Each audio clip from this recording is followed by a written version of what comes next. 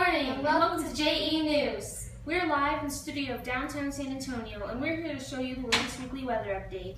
Here are some of our newscasters in Kerrville and downtown San Antonio to show you our current weather.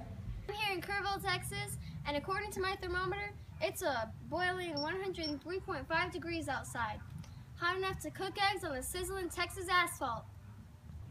We're experiencing low air pressure in our atmosphere in Kerrville, Texas right now, which is making it very warm outside, as well as low winds of 0.7 miles per hour and a humidity of only 23%.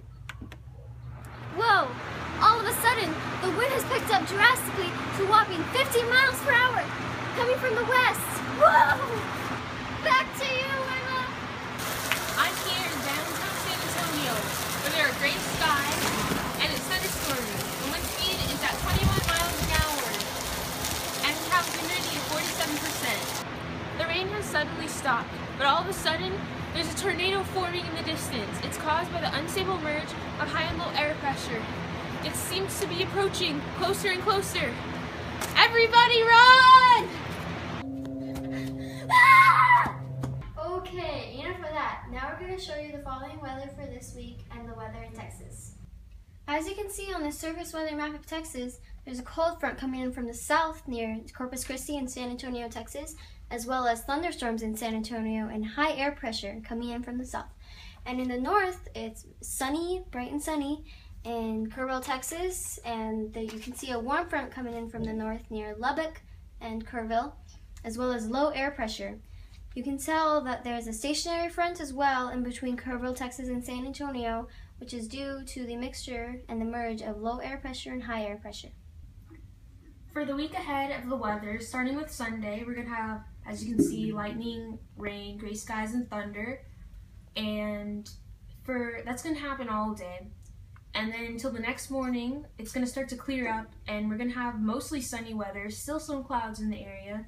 Then that night, the north is going to cause a lot of winds, and we're going to have a cold front, which is going to make it very, very cold tomorrow.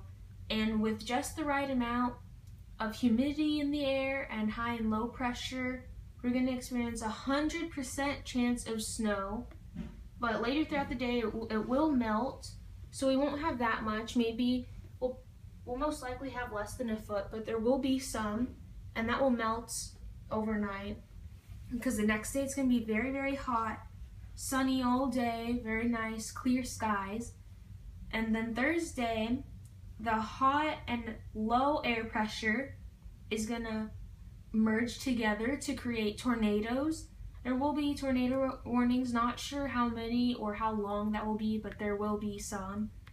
And Friday, it's going to start to get pretty cloudy. It's going to get humid because Saturday we're going to have rain all day. Before we go, we'd like to show you some of the tools we use to predict the weather.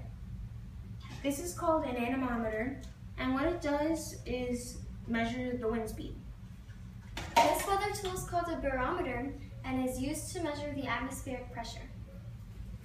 This is called a rain gauge, and when it collects rain through here, it measures in milliliters of water how much rain there is. The thermometer measures the temperature of the atmosphere. This is a hygrometer, and it measures the moisture in the air and the water vapor. That's all for today. Have a good night.